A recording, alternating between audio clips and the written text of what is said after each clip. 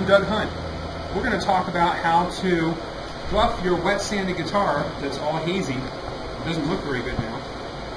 Buff that by hand in case you don't have a mechanical buffing machine, and perhaps you've got some hard to reach places that you have to buff because you can't reach it with the giant buffing wheels. So we're going to talk about how to do that today. You're going to have some rags, and this is just an old cut-up t-shirt. You want to have plenty of that. You're going to go through quite a bit of it. We've got two products. We've got Meguiar's Mirror Glaze Fine Cut Cleaner and Meguiar's Mirror Glaze Swirl Remover. And I'm reluctant to mention specific brands, but this is something that works, and so I wanted to be able to share this with everybody so they could see. These bottles have a little thermometer on the side that kind of indicates how much abrasive content they have. And so we're going to start with the Fine Cut Cleaner. You can see the abrasive thermometer on that goes up to number 5. And then we're going to finish with the Mirror Glaze Swirl Remover that only goes up to about 3. What you want to do, make sure you shake it very well. Get a rag. Don't apply this directly to the surface. It may eat through the finish, depending on what you've got on the surface. So put some on a rag. Make sure that there's nothing gritty on here. You don't want to rub any grit into the guitar and then scratch it with some kind of particle between the rag and the surface. And you're going to apply some pressure and work this in small circles. And have another rag that you can use to wipe off the excess. And then inspect it. And I can see that it's gotten somewhat shinier here and here, but still it's quite hazy and it's not nearly good enough. So we're going to go back, and there's enough in the rag, a little more pressure, and you should feel some heat under your hand, in the palm of your hand, between the rag and the guitar body. The heat from that friction is what activates and makes that polish really do its job. Oh yes, much shinier right in this vicinity here. Got a little more to do here and over here. If you need to, if the rag feels like it's drying out, maybe get a small amount more. Put it on the rag, not on the guitar. And come back. Lots of pressure. You're going to feel some heat under your hand. Wipe away the excess residue so that you can inspect your progress. And it's come along nicely. What I'm seeing now is a shortcoming in that it wasn't wet sanded enough in this region.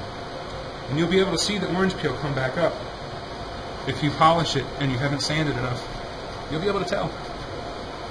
Let me do this spot too and see what this looks like. After a while, your second rag that you're using to take off the residue is going to get kind of dirty.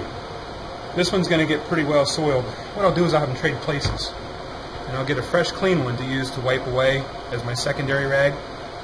And my secondary rag will then become the rag for applying the polish.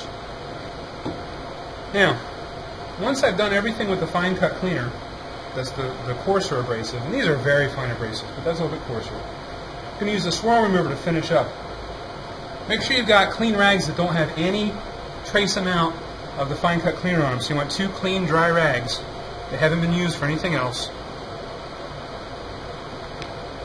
Students, plan to bring in 1 or 2 old t-shirts to cut up into small squares like this to use on your guitar. Don't expect other people to provide this for you. Okay? I'm going to put a little bit of this on here. It's pretty runny. I hope it's alright. And again, you're going to rub that in there, and you want to feel that it's getting very warm under your hand. That lets you know that it's actually working. And take another clean rag and wipe off the excess. And if that gets warm too, that's okay. And that small section I did right in here looks terrific. I can see the reflection of the light fixture. I can just about read the print off the light bulb. So you go back and take the rag that you're using. Get a little bit more. And we'll continue on to the next area. And work in small areas and small patches. Don't try to do too much at one time.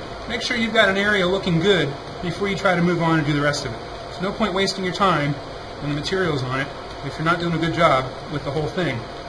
Check and make sure that one small area is going well for you first. Clean it off. And that looks really well. You can get inside the horn areas, which are not only hard to reach with a spray can and a gun to paint. You can get inside here with the polishing compounds and the rags as well, because you're not going to be able to get any kind of buffing wheel into these small places. So that's how you do it. This is what you use. Best of luck to you.